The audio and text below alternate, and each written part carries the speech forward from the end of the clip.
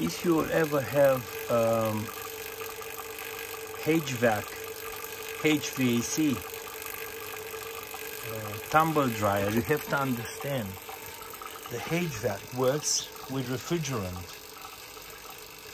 So you have two heat exchangers.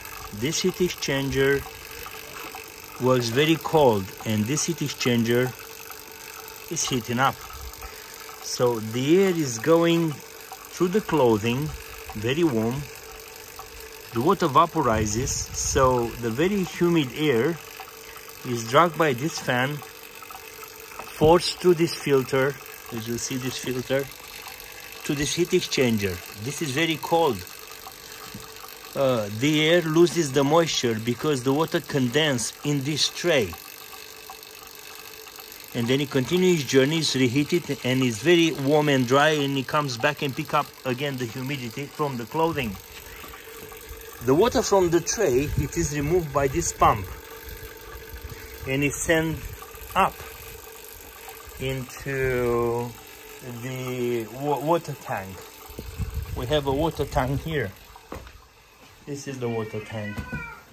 It's here. And I opened my tumble dryer, and I'm very confident because I'm a refrigeration engineer. It's the other way around, but this is refrigerant 134A. I put the bottle because I want to bomb charge it. So now I put the system on vacuum. See? I try to achieve 150 microns.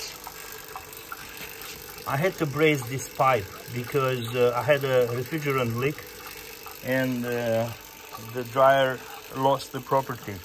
But that was my mistake, because first I opened this dryer and I cleaned these filters. Many people chuck this in a bin. You don't have access to this filter because they bastards, whoever designed this. You have to open the dryer to clean it. This is a filter which protects the heat exchanger, because this is just a heat exchanger.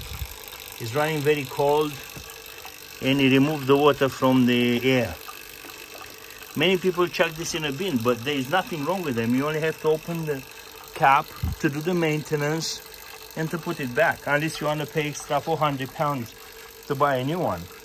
But technicians are bastards, they never tell you the truth. So you have the fan which circulates the air, you have the heat exchangers, you have the compressor,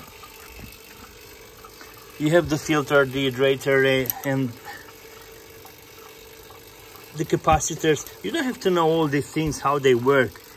You only have to understand one thing. It's not very hard to repair this one. If you have a friend in a family which is specialist in refrigeration, and you know how to braze aluminum.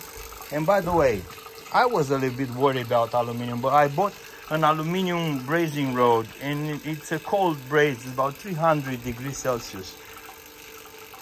With a little bit of training, you can braze aluminum. So see how simple it is, and then you're going to put it back. It's not a big deal. If technician will be honest, they will waste probably a day, and a day will be quite expensive for you. But if you have a friend in refrigeration and it's a bit open-minded, you can fix this problem. Simple.